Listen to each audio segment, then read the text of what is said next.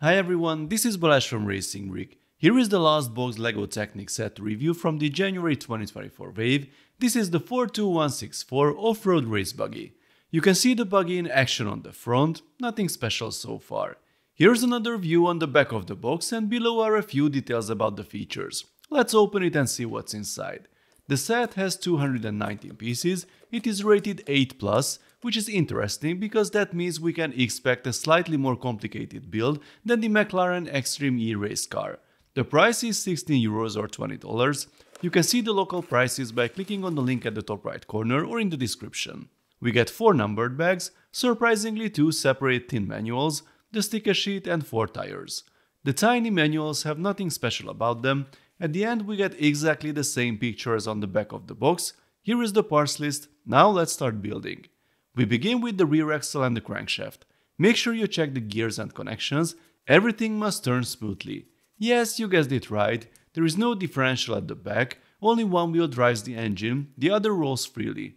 This isn't the first small-scale Technic set to feature this compromise. On the other hand, it is quite unusual to see a minifigure neck bracket in a small Technic set. Here it appears to be used to hold the small V8 engine in place. It's probably not the sturdiest solution, but apparently the engine works. We will see if there are other parts to make it more stable. Here comes the suspension with the shock absorber and the pretty cool geometry. Need to align the pieces like this and secure them with that L-shaped half beam. Time to join the two assemblies, and as you see, this is a pretty dense build. The designer spent some time for sure to fit everything here. The engine works smoothly. It is still a bit wobbly, but I think this is part of the buggy experience. We need to use those 2 holes we aligned previously to fit this cross axle in, and as you see, the whole rear section will be suspended, might be necessary for the steering. This beam in vibrant yellow only appeared in the app-controlled transformation vehicle previously. Had to apply the first stickers. This is the rear wing. It goes here, and we are at the end of phase 1. In phase 2 comes the front assembly, then the front axle, which will be steerable somehow.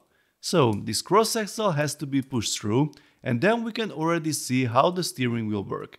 If I try to hold the front axle with my hand, you can see how the tilting of the upper part turns the front wheels to the left and right. It's a pretty compact and clever solution. Here are the headlights. The use of the white half pins definitely adds to the look. This is another example of the tight design with various different angles combined. A few more bright yellow panels have been added, and now comes the assembly of the 2 main sections. It's a small vehicle, but it still fits 2 of the classic blue Technic seats. We are almost done. Here's a tricky connection that obviously only works if you have the parts in the right position. Here are the doors, they can be turned, then comes the rear larger wheel with a black rim, and finally the front wheels with a narrower rim and tire combination, and this is the first appearance of this rim in blue. And our buggy is finished. Here is the end result. I think it looks great. The blue and vibrant yellow accents fit well. After the app-controlled transformation vehicle and the Airbus helicopter, this is already the 3rd set with Technic elements in this color. The 42124 off-road buggy has many similarities, and not just in the name. The main colors are different, but both have the eye-catching look and both are off-road buggies. However, the smaller buggy has less capable wheels for this purpose, but I'm sure it will mainly be driven indoors, probably on a table. The suspension sort of works, but it's mainly there for the show and to have a more sophisticated building experience. The tiny V4 runs quite well. It's fun to watch the little pistons. The tilt steering is the highlight of the set and it totally works. You need a little bit of practice to get back to straight after a tight turn. Thanks to this design, we also have a kind of pendular suspension at the rear, which works independently of the front axle or the steering. The disadvantage of the steering setup is noticeable on uneven ground. You have to compensate for the bumps, otherwise the buggy will turn by itself. So, how does it compare with the McLaren Extreme E race car? The wheelbase is exactly the same, the width is similar, that one has a bit more parts and a pullback motor, this one has suspension and steering and a lower price. I definitely prefer the buggy.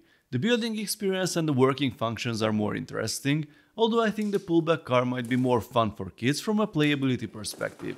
All in all, this is a highly recommended small-scale Technic set. It has lots of great building techniques and is fun to build. You definitely don't want to miss it.